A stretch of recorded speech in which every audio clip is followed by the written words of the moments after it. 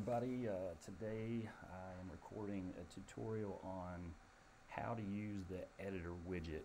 If you're in the training, you saw me actually using it and explain it, but this is in case you forgot, or maybe you forgot just a part of it. So when you log in and you go to your page that you're actually editing, I'm not going to go through how to get the pop out over here because you should already know that. I'm going to click on widgets, and the editor widget is right up here. Now right now there is at least one editor widget on the page that I'm using, which is our DCTV23 page. If I scroll down, then I'll be able to tell, yeah, this whole section in here is one editor widget. So you can use multiple editor widgets, or you can use one and just put everything in it. So you can obviously do type or text, and you can format it. Right here, this is obviously a different font and size and color. This is where you change that, where it says normal. You can choose headline, subhead 1, subhead 2, or just normal text. I wouldn't change it to hyperlink. It will do it automatically if you are doing a hyperlink. You can see that this is formatted as a hyperlink because that's what it is. If I want to edit this, you can take a look and see that it takes you to our streaming website. And then the text is whatever you want to make it, and I want it to open in a new tab. If I wanted to do that from scratch, this is how you can do it. I'm going to make me a little bit of room, and I'm going to say civic engage help site. Why not? I'm going to highlight this text,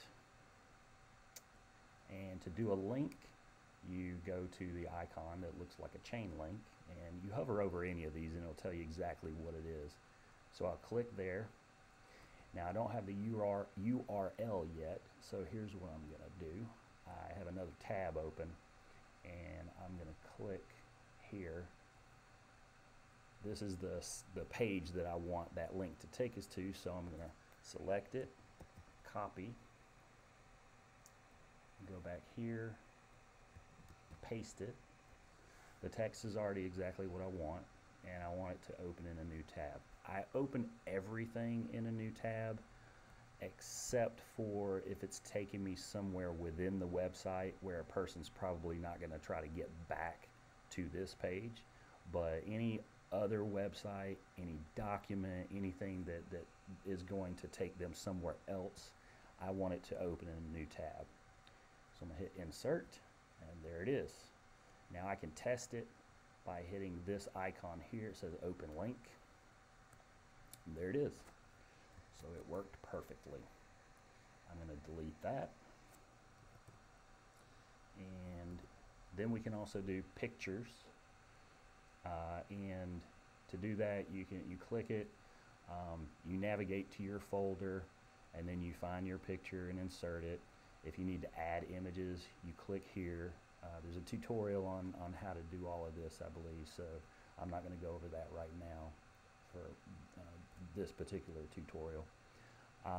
You can do the same thing with documents. And the other thing that I wanted to talk about is something we didn't talk about in the training, and that's right here. This is actually a table that was created within the editor widget, and you will use this icon here to do it. So I'm going to click this. Wait a minute, let me decide where I want it first.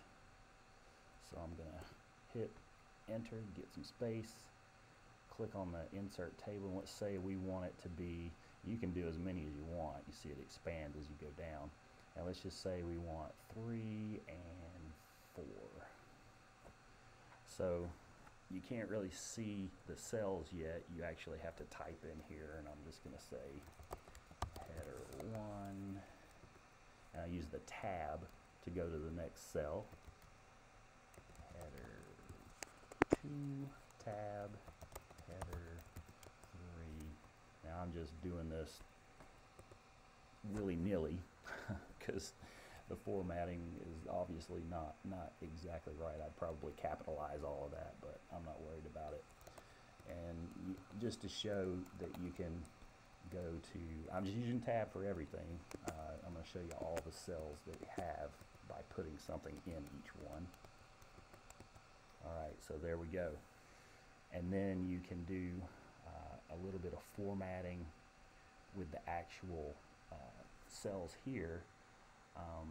And I haven't done it in a while, so it's pretty new to me, but it's pretty much self-explanatory. Those are all highlighted, so I can, change the background to whatever color I want. You can select your text and do formatting with the text itself.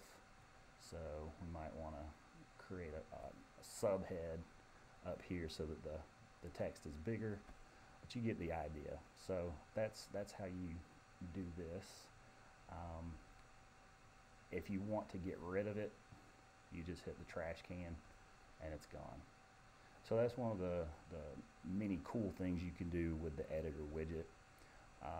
It's very much like any word processing software. So I mean, the formatting and you do bullet points, you can do custom indenting, centering, alignment.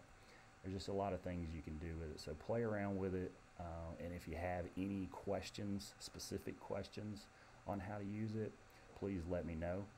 And remember, every time you do anything within an editor widget, you probably know this or remember it, you have to come over here and click the yellow box with the check mark.